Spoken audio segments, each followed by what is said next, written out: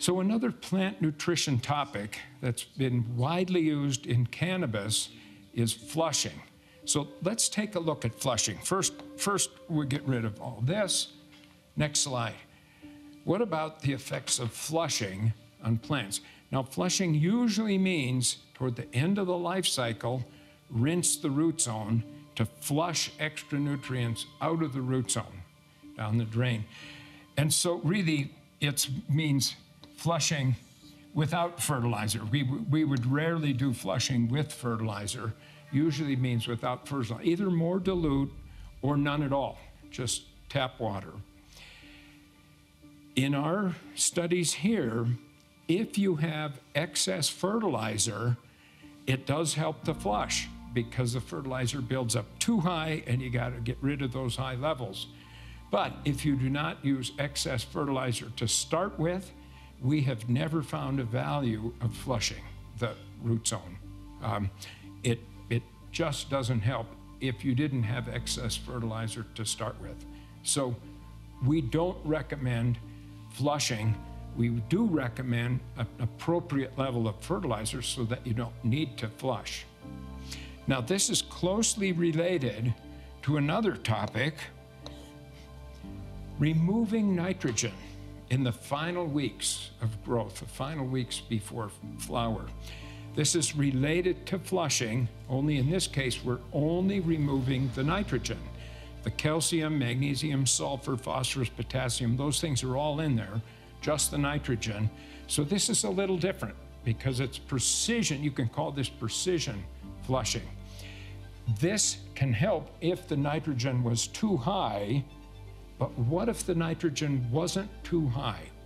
What is their value of, we can call this nitrogen deprivation of the plants. Now, nitrogen's a key element, makes proteins, helps make chlorophyll, it's key.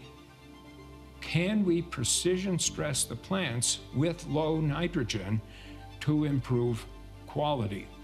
This is such an important question that we've done several studies on this here, and let's take a look at our studies.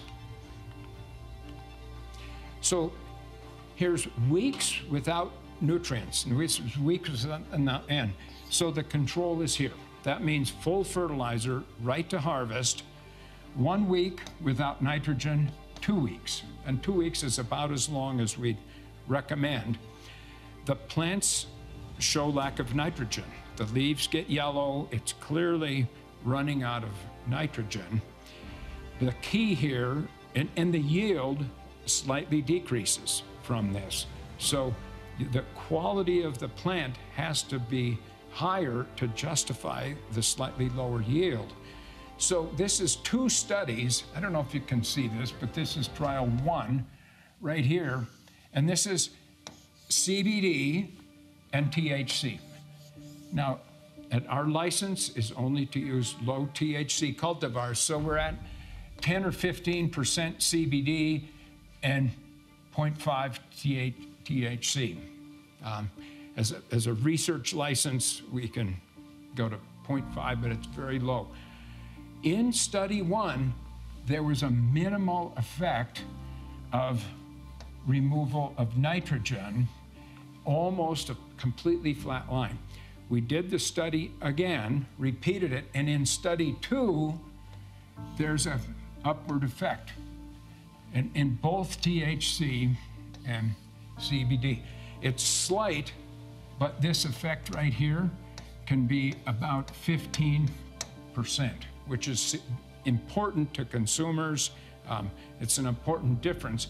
The challenge is associating this difference with statistical significance so that we're sure that it's a reproducible effect. We run lots of statistics. The p-value indicates the probability that this could have happened by chance. So this number right here, these are all 40% chance, 79% chance, but look at trial 2, a 12% chance, and this number, we're gonna round that to a 10% chance. Now, we'd like to be more sure than a 10 or 12% chance, so we're looking at this to follow it up. there is some evidence of a slight increase in yield. Let's take a look at these two studies combined, because the studies were similar.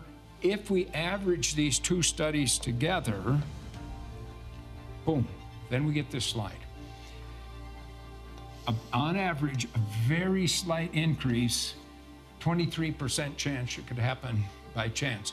Now, THC was a slightly better, or slightly worse. This is a 50% chance happened by chance. So, some evidence that it can increase cannabinoids, but it has to be done carefully because you don't want to have a yield decrease.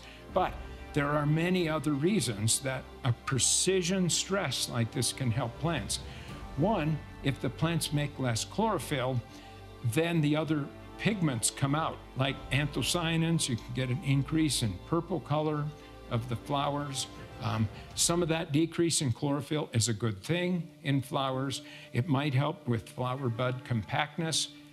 This whole thing is an example of precision nutrient stress to improve quality.